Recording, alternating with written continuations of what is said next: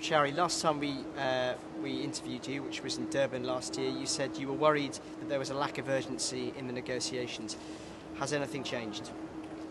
Well, I think it's a little too early to tell because the COP has just begun, and I think it will probably pick up momentum in the second week.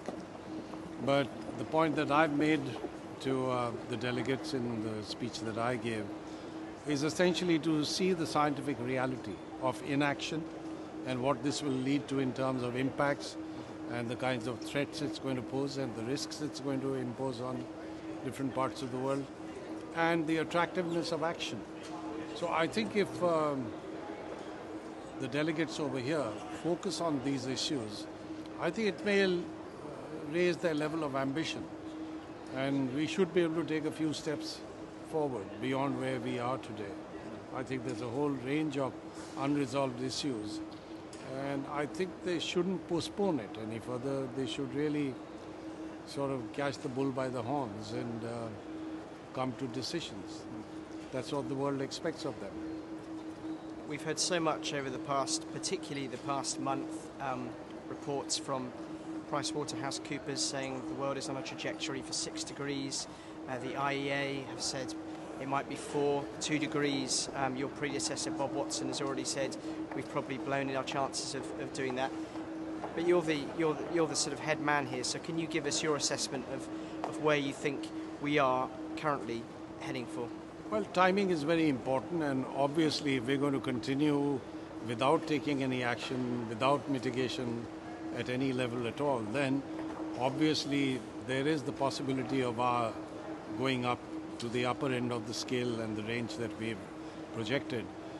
I'm not too sure whether we can jump to conclusions on the basis of the past 5 or 6 years or 10 years that sort of get extrapolated to the end of the century. But that possibility is there because in the fourth assessment report we clearly brought out the fact that if mitigation doesn't take place, then the upper end of the range that we projected as temperature increases by the end of the century is 6.4 degrees Celsius. And surely that is going to be a major catastrophe, a series of catastrophes. So nobody in his right senses would want to move along that trajectory. Is this a matter of political will, do you feel, more than the negotiators? Because many of the negotiators here, I guess, have come to many of these conferences and they will be well aware of the climate science. Are these the ones who really matter, or is it actually, politicians back home are the ones who have to have this drummed into them? I think what's going to be crucially important is the awareness of the public, particularly in democracies, because that's the only way that you create political will. I mean, it's the public that's going to demand actions. And I suppose that raises the importance of creating awareness among the public. And, the media has an extremely important part to play in this. Once you have political will in terms of action at the national and sub-national level, then I have no doubt that will also percolate into the discussions that are taking place in the COPs. And hopefully that will lead to an agreement. And is it time for the IPCC to focus more on regional areas as opposed to giving us your sort of global reports and focusing perhaps country by country? I was recently in India and, clearly India is facing increasing environmental problems. Is it time for a real focus on individual countries as opposed to these rather larger reports that you produce? Well, we are, even in the next fifth assessment report, going to focus substantially on regions because we realize that, particularly in respect of impacts and vulnerability, that's going to be crucial. Unless you provide regional detail, then merely looking at the aggregate at the global level doesn't make any sense for someone who's living in a particular part of a vulnerable region. But that's also true of mitigation because it's not a case of one size fits all. We need to look at the institutional capacity, we need to look at the extent of emissions that are being generated in a particular area. So indeed, in the next assessment report, we'll have much greater regional detail. So we're definitely dealing with this challenge. And the next assessment report, I understand the first part of it is out next year.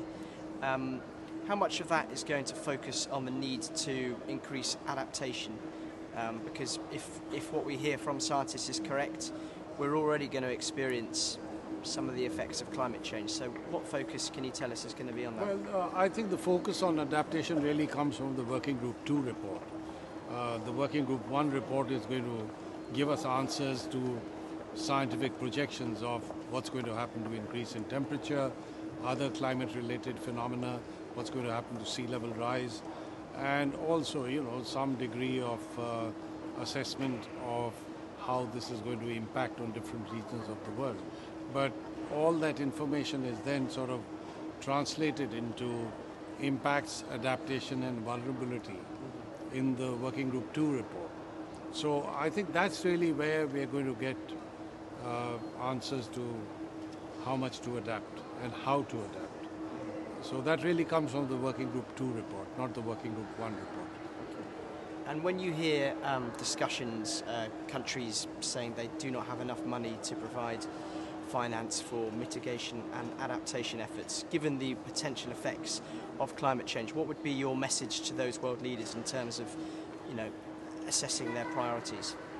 Well, my message would be the scientific message, because the impacts are going to be most severe on those who are most vulnerable. And the ones who are vulnerable are already living under a multiplicity of stresses. And climate change is only going to exacerbate those stresses and could possibly reach tipping points in social systems, in ecosystems, and the whole sort of cultural ethos of a society.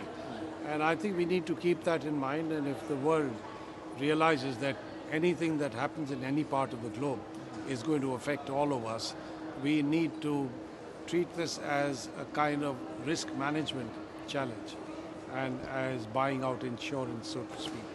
And I hope that message goes home to leaders in the richer nations of the world. This is something which is enshrined in the Framework Convention on Climate Change. It's something that we are dealing with even in the fifth assessment report, because you have to look at societal impacts. It's not just enough to look at science and technology in a very narrow sense.